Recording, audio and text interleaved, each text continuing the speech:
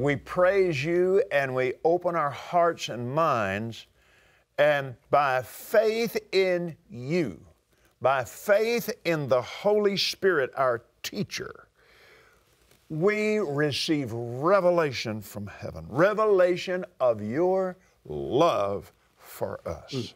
And we praise you for it, and we thank you for it. In Jesus' name, amen. Brother Bill Winston, praise God, man. Yes. Let's start over again today, because we got started yesterday, and it just kind of exploded, didn't it? That's what this love subject does. It does. It encompasses everything. It is not what God has. It is God. Yeah. God doesn't have love. He is love. He is love. See. Now let's just start here at Matthew chapter 22 again in verse 34. But when the Pharisees had heard he had put the Sadducees to silence, they were gathered together. And one of them, which was a lawyer, asked him a question, tempting him. This is key now. And saying, Master, which is a great commandment in the law? And Jesus said to him, Thou shalt love the Lord thy God with all thy heart, with all thy soul, with all thy mind. And this is the first and great commandment. The second is likened to it. Thou shalt love thy neighbor as thyself. Now on these two commandments hang all the law and the prophets. So yesterday we kind of talked about having a love for God and having the love of God. For God to allow God to love us with covenant love, with unconditional love. Because it's in our own minds we've been taught that we've got to live by our own abilities. Well, that's Babylon. Mm-hmm. And once Babylon, you come out of that and get into the kingdom. Mm-hmm. Now, the kingdom is a new order of living by faith.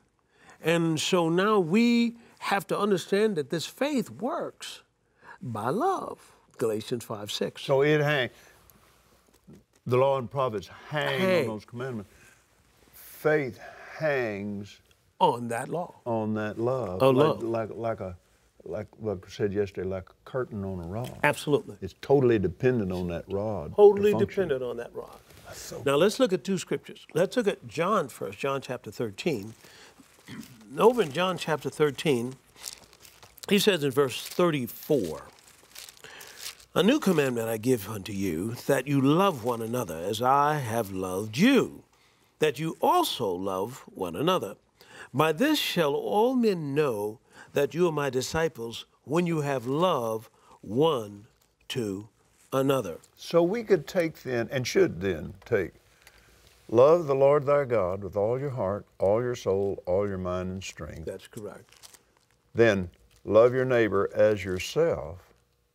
But then now, this commandment I give, that you love one another as I have loved you. So that's part of that commandment. Yes.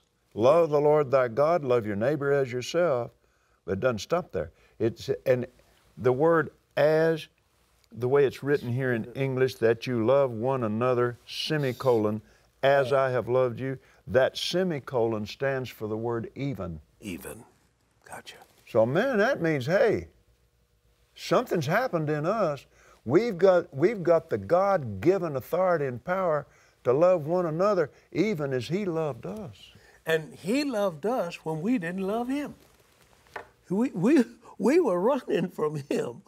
And God so loved the world that He gave His Son to go after us. Now, in this kind of love is agape love. It's unconditional love. So people need to get acquainted with that. It's not the phileo love, the brotherly love.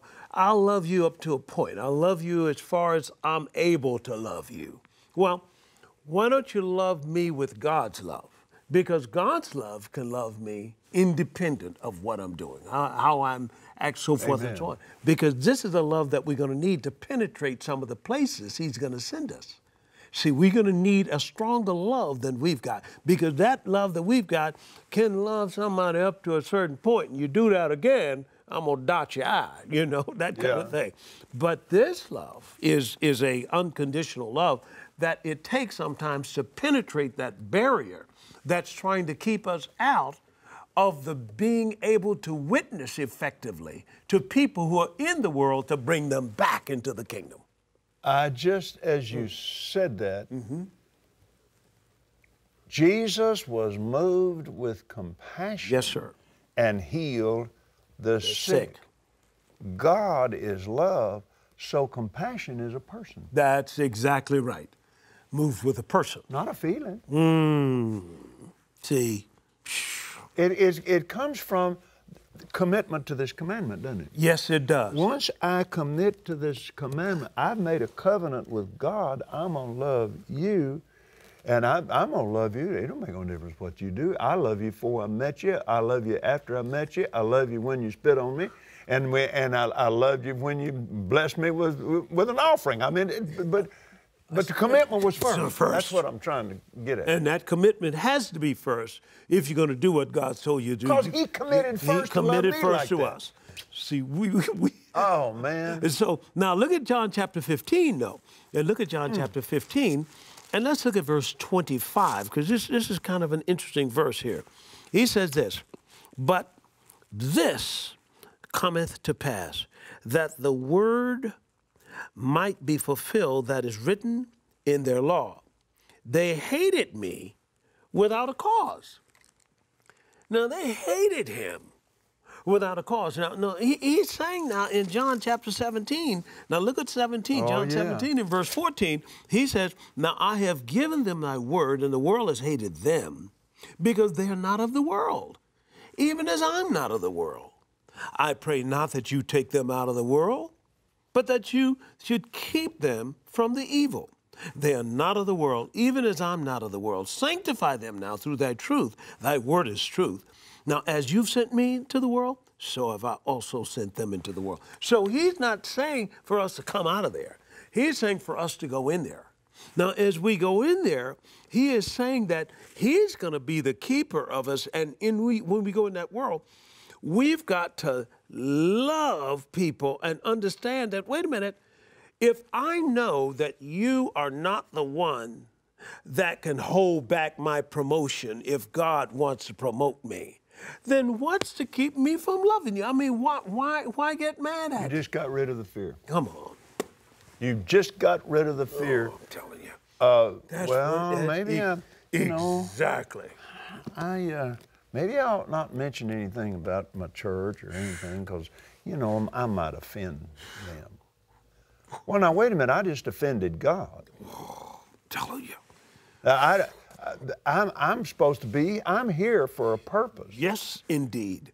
Now, perfected love will cast out the fear.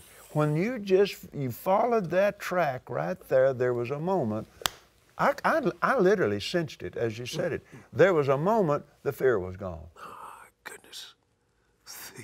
That is liberating, isn't it? That is absolutely liberating. See, they hated him, and they may hate you. It's not what you do. It's just how you are, how you're made, the one you represent, and so forth. This world is filled. I mean, there's demonic influences all around this thing. Wow. They may not love you. You didn't do anything to them. They just don't like you. But they can't stop you.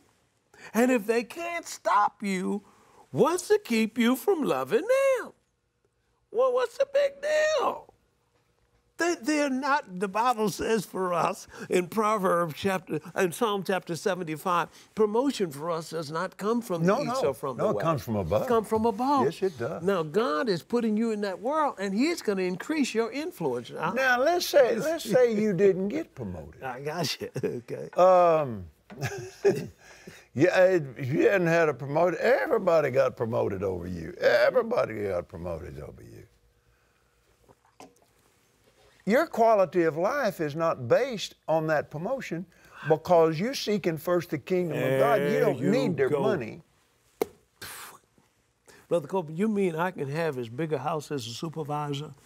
You make the supervisor so jealous, he may fire you to get you out of his sight. That's what happened.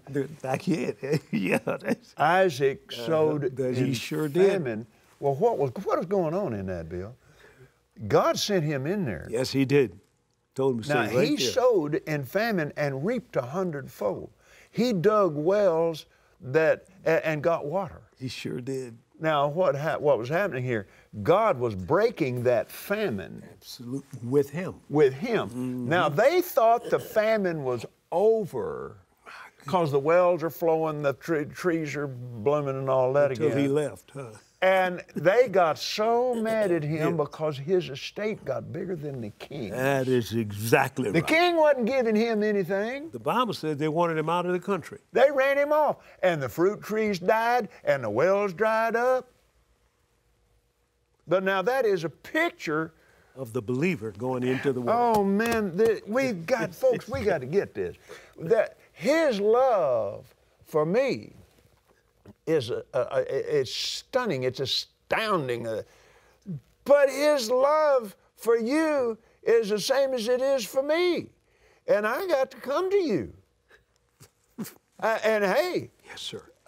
You love me when you know me. You may start out hating me. That's exactly right. But I got to keep loving you to get you through that. Man. Ain't nothing you can do to hurt me. You kill me, you get me out of this mess. So I have no fear of death because I know he loves me. Get on with it. I'm telling you. This is powerful.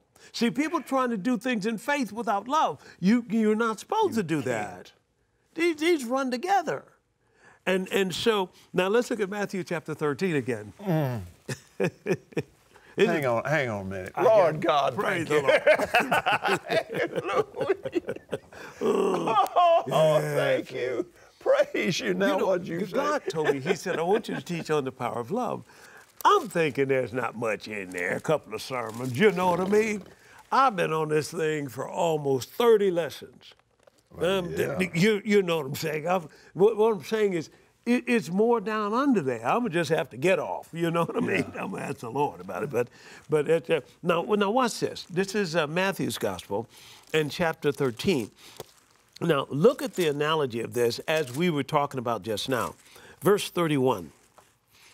Another parable put he forth to them, saying, the kingdom of heaven is like unto a grain of mustard seed, which a man took and sowed in his field, which indeed is the least of all seeds, but when it is grown, is the greatest among herbs, and becometh a tree, so that the birds of the air come and lodge in the branches thereof. Now, let's see this. He's talking here about a believer being planted into the world. True enough, we're talking about a seed. Well, we are the seed of Abraham. Glory to God.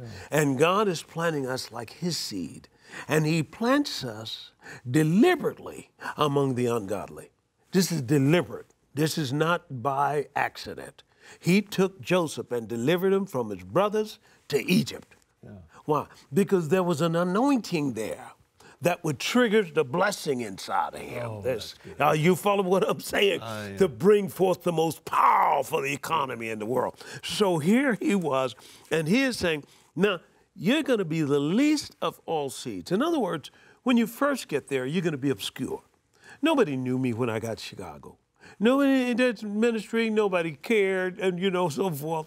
I had the first storefront church down the roughest area in Chicago in Lake of Pulaski, and nobody cared. But today,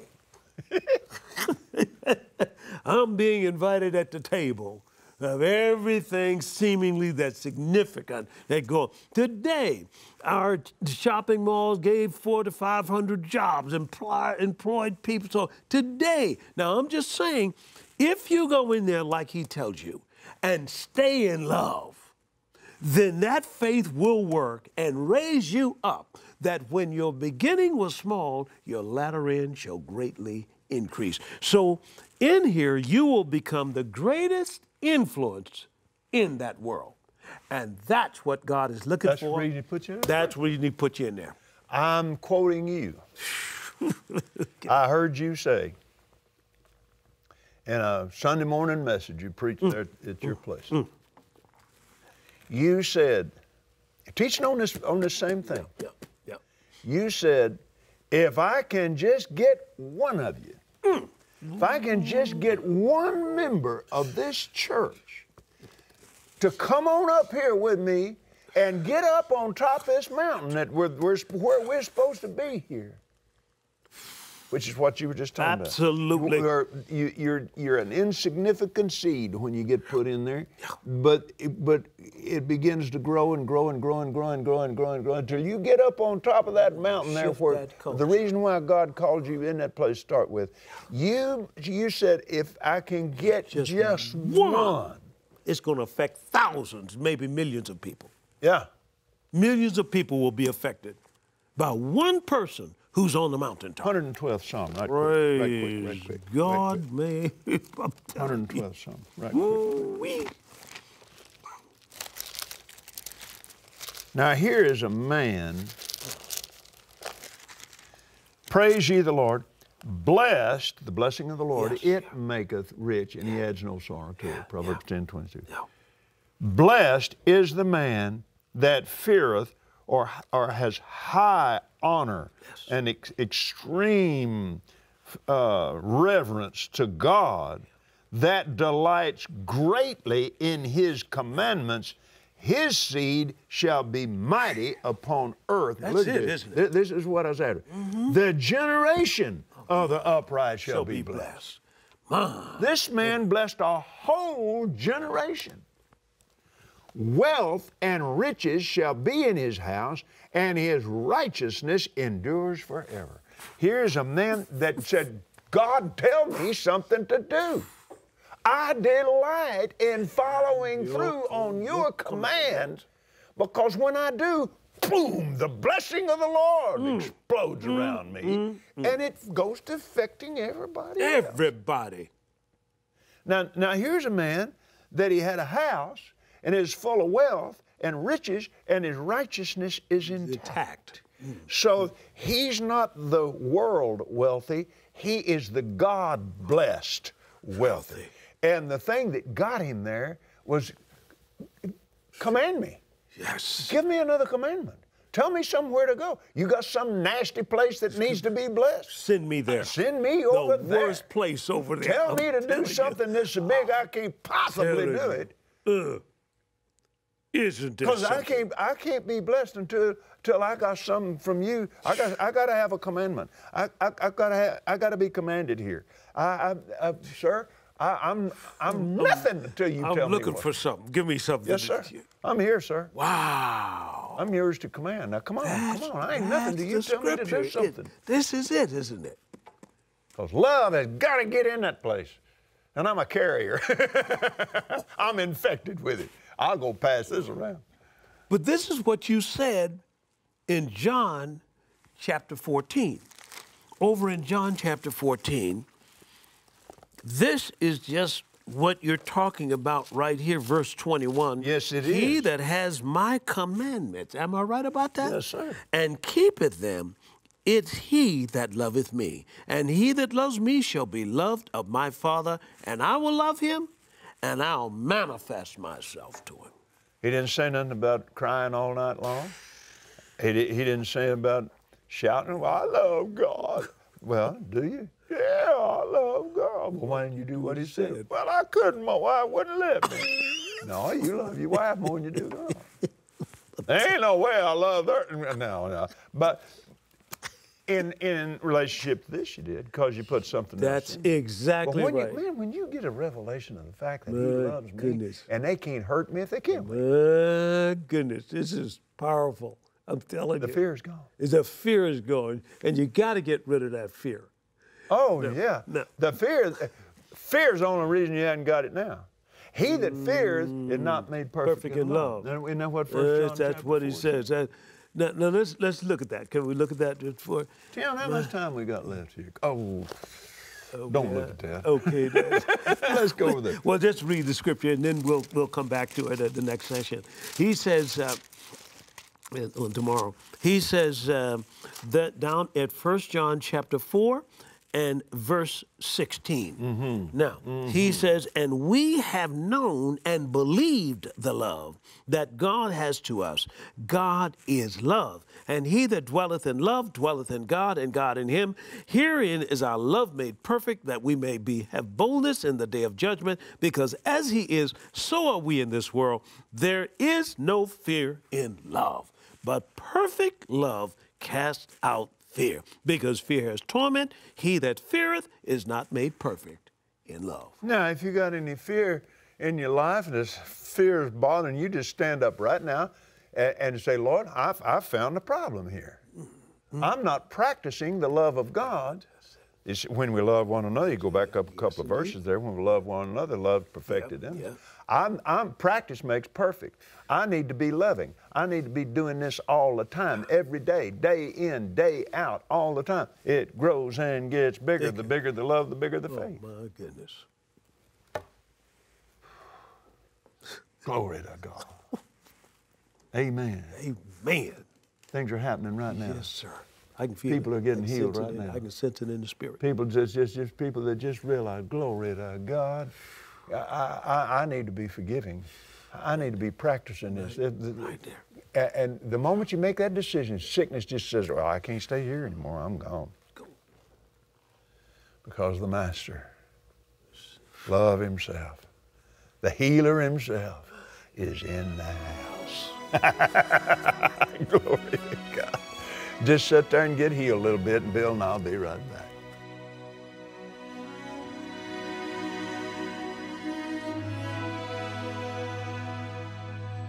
We hope you enjoyed today's teaching from Kenneth Copeland Ministries. And remember, Jesus is Lord.